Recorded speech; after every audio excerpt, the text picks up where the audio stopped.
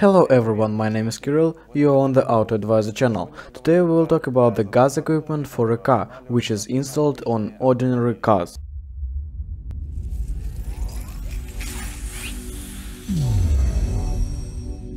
Dear friends, the majority on our channel watch us without a subscription, and this is so. Therefore, if your red button is on, be sure to press it so that it turns grey in the end. It turns out, who would have thought that the gas is on fire?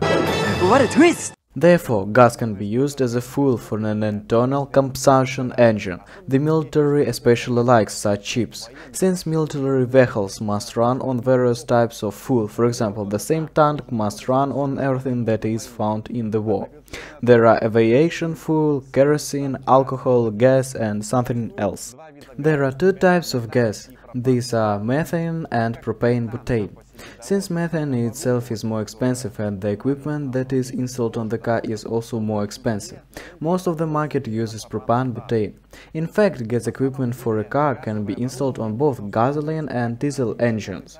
Well, it is easier to install it on a gasoline engine, since in order for the gas to work, an ignition system is necessary. It is necessary to set fire to it. In the diesel engine, as you know, there is no ignition system. There, the diesel fuel is ignited by the high compression temperature. Therefore, there are several ways to put gas on diesel engines. The first way is to install an ignition system on a diesel engine, but this is in fact just a provision, since we are turning diesel engines back into a gasoline one. The second way is mixing gas and diesel fuel. First, the diesel fuel ignites, and then the gas itself ignites, but the method itself is so for economy, because we can't drive on clean gas, since we are mixing as it were two types of fuel.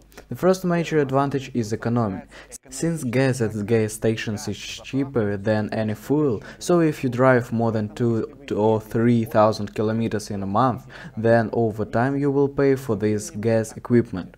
The second plus, as noted by many experts, is an increase in the life of the engines, since gas itself is a more benign fuel and the engine runs, so to speak, in a softer mode.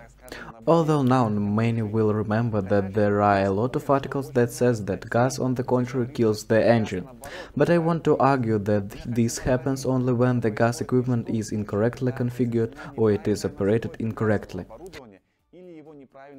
The fact is that many in pursuit or efficiency are specially set up so that there is a combined gas mixture. At the same time, the gas consumption decreases, but in fact the gas continues to burn at the moment when the valves are already opening. Therefore, it is in this case that a situation may arise when the valves can burn out. Of course, gas equipment has its drawbacks. The first disadvantage is that, in fact, we still intervene in the design of the car and install some kind of equipment. At the same time, this equipment costs a certain amount of money and also needs to be serviced regularly. The second disadvantage is the features of operation. You must understand when you need to turn on gas equipment and how to use it. And also many people forget that gas equipment reduces the dynamism of the car, as it were. If earlier your gasoline car accelerated well, you could overtake someone from the intersection, then on gas this effect is reduced. And the third minus is the safety of this moment. Many are afraid because some argue that the car can stink of gas, it can explode and so on. All these problems arise only in one case, when this equipment is faulty. Therefore, by the way, I said that it is necessary to regular service. If you have any leaks and this gas mixed with air and something else, someone ignited it, then of course it all can explode. Many also fear explosions in accidents. I want to say, in order to blow up the gas bottle, it is necessary to strongly deform it. But even with such deformation, most likely no all will remain alive in the car inside the cabin. And now let's talk about gas equipment. It is rather conventionally divided into a generation now, as if the sixth generation of gas equipment has already appeared on the market, for propane butane. If we consider historically, then the development was as follows. Usually a gas bottle is installed in the trunk. Inside this gas bottle the gas is under pressure, so it is in a liquid state. Then the so-called pressure-reducing valve was installed on the first generation of gas equipment. which converted the liquid phase into a gaseous one and already in a gaseous state.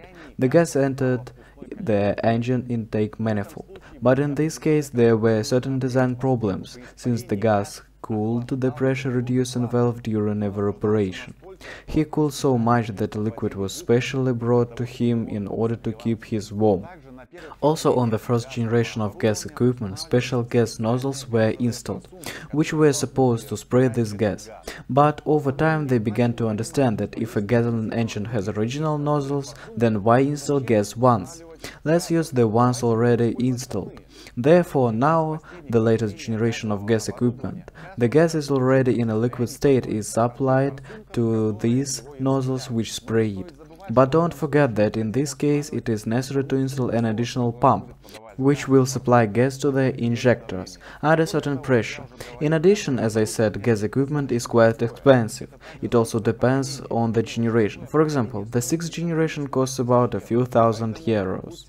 Therefore, be careful and calculate the economic feasibility of installing gas equipment. If you drive less than 2 or 3,000 kilometers per month, or going to sell the car, it doesn't make sense to install gas at all. If you ask my opinion whether it is worth installing gas equipment on a car, then you should be critical here.